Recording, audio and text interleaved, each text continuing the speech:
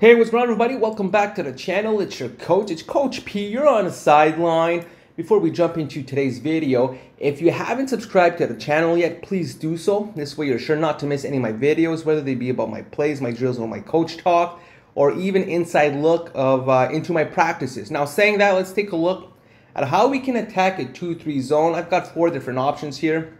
Our first option, we're going to start at the top right here, where the guard is looking to attack, pulling those two defenders in, then passing to the wing player, and that's your first option where that wing player can score. Our second option is simply to pass to the wing, having that forward attack the paint, pulling the guard and the forward in. At that point, he can pass the ball to the forward for a shot right here down low. Our third option is having that forward, passing it to the other forward, pulling in the center and the forward, where he can then pass it to the center, and we've got an easy basket here. And we're going to finish off with our fourth option, where we pass to the center here. That center is looking to attack strongly the basket. He'll then turn and pass it to the guard for a shot right here. So those are 4 options. Let's just revisit these 4 options and how you can attack a 2-3 zone. Starting again with the first one, which was the guard attacking the paint, pulling those 2 defenders in, then dishing out to the wing player for the shot.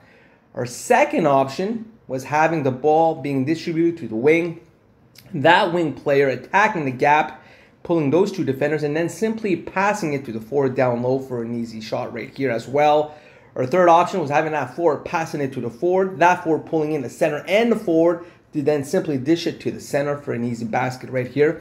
And we finished the sequence by simply passing the ball to the center, that center attacking towards the hoop, and then simply passing the ball to the guard for a shot right here, right? So again, these are simple ways on how you can attack a 2-3 zone.